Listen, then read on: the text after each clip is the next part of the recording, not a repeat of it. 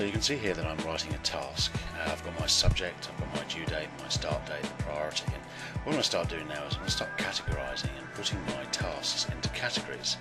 The obviously benefit is that I can organise my work, see my work, and see what most of my tasks are being spent on. So what I'm going to do is I'm going to set my categories. So go to the bottom right hand side where it says categories, and I'm going to click on that. And you can see here that there's an array of categories to choose from. Now, I don't actually like these ones. I want to create my own. So I'm going to click on Master Category List. I'm going to highlight all of these, and I'm just going to delete those.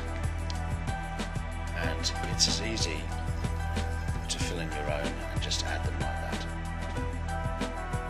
As you can see, I've got all my categories now, so I've chosen these. And look, I can add those and take those away anytime I like. So again, remember it's clicking on categories.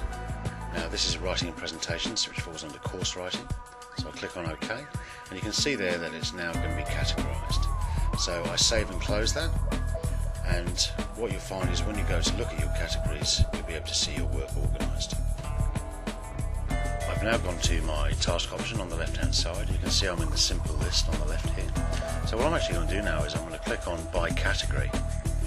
And when I click on by category, what you'll see it does, it actually splits them up by the categories and the tasks I'm doing. So if you can imagine, you get a lot of tasks here. You'll actually be able to see what tasks relate to what projects. You can also overview at the end of the month what you spent most of your time on. So there you go, categorising tasks.